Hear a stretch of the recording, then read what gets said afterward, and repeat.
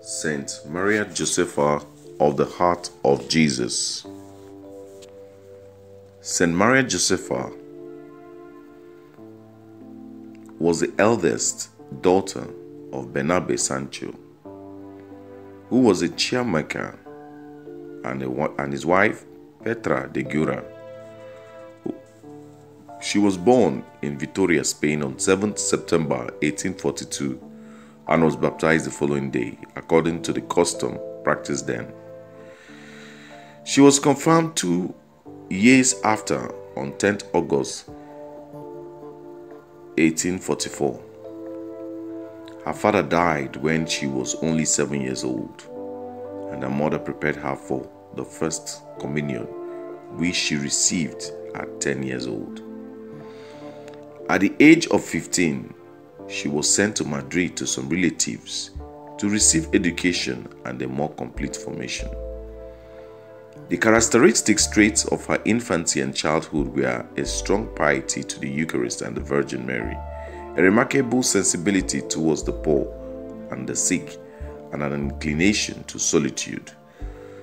Saint Maria Josefa Sancho de Guarra returned to Vitoria at the age of 18 and manifested to her mother the desire to enter in a monastery, feeling an attraction to the cloistered life. She became a nun at the Institute of the Servants of Mary, taking the religious name of Maria Josefa of the Heart of Mary.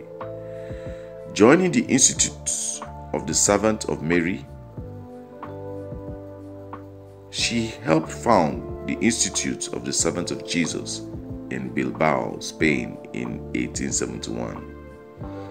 The Institute's sisters care for the children, the sick, the elderly, and the abandoned in hospital and in their homes. By her death, the Institute had 43 houses and 1,000 sisters. They continue their good work today with over 100 houses in 16 countries.